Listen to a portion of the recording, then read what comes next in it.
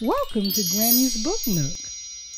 Today's story is D is for Drinking Gourd, an African-American alphabet, written by Nancy I. Sanders and illustrated by E.B. Lewis.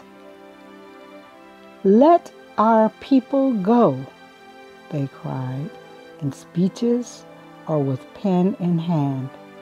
A is for abolitionists who were willing to take a stand.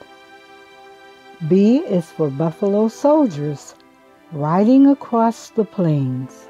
Bold and brave, they protected the West, the settlers, the forts, and the trains. Sweat-stained hats and spurs that jingled. Rodeos with daredevil clowns. C is for the cowboys and cattle drives to railroad towns. D is for Drinking Gourd and the North Star that led through the night, from station to station on the Underground Railroad, escaping on a dangerous flight. E is for emancipation, a big word that means to be free. When people heard the proclamation, it was a day of jubilee. F is for our founding fathers in the days of the Constitution. They helped win the war from British rule and the American Revolution. Thousands moved from the South to the North. That's why G is for Great Migration. Families went to the cities looking for jobs and a better education.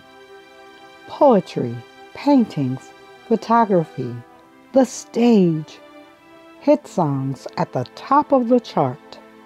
H is for Harlem Renaissance, a great birth of culture and art. I is for inventions, new gadgets for people to use. Inventors have ideas for all sorts of items, from hair products to machines that make shoes. Trumpets playing to a syncopated beat, crowds forming just to hear. J is for jazz and jazz musician. There's a new song in the air. Lighting candles, telling stories, reciting an inspirational quote. K is for Kwanzaa, a celebration of unity and hope. L is for Little Rock 9, the students who integrated school at Little Rock, Arkansas's Central High, protected under military rule. M is for March on Washington, a civil rights demonstration where thousands of people gathered to support equal rights throughout the nation.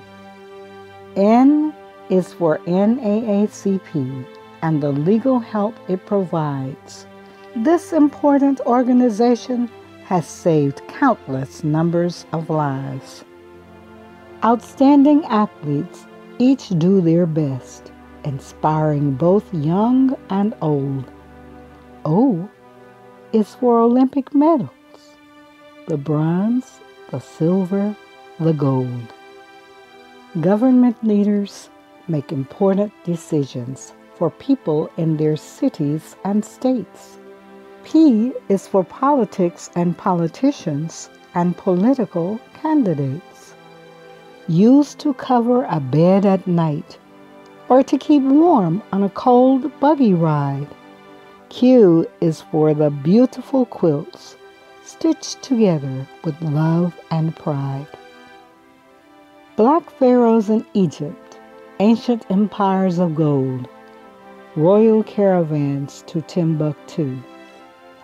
R is for African roots and the glories that Africa once knew.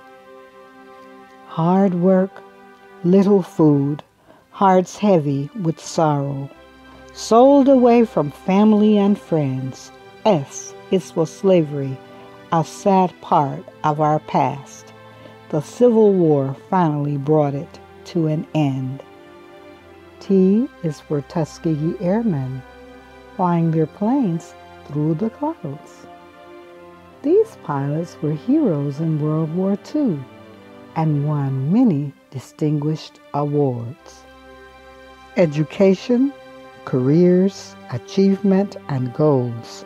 A strong sense of heritage and pride. U is for universities and the opportunities that they provide. Cast your ballot in the box. Let your voice be heard. V is for the right to vote and make a difference in this world. Storytellers, historians, and poets, writing words that are wonderful and wise. W is for writers and the winners of the Pulitzer Prize. A voice in the struggle for equality. A symbol of power and might. X is for Malcolm X, an activist for civil rights. Y is for York, a mountain man with the Lewis and Clark expedition. His brave explorations opened the way to new worlds for the next generation. Congregations gathering to sing a hymn. Church members joining hand in hand. Z is for Zion and churches of faith along the journey to the promised land. Thank you for visiting Grammy's Book Nook. To get more information for this book, check the description box below. Be sure to thumbs up this video. Click the subscribe button for the latest videos on Grammy's Book Nook.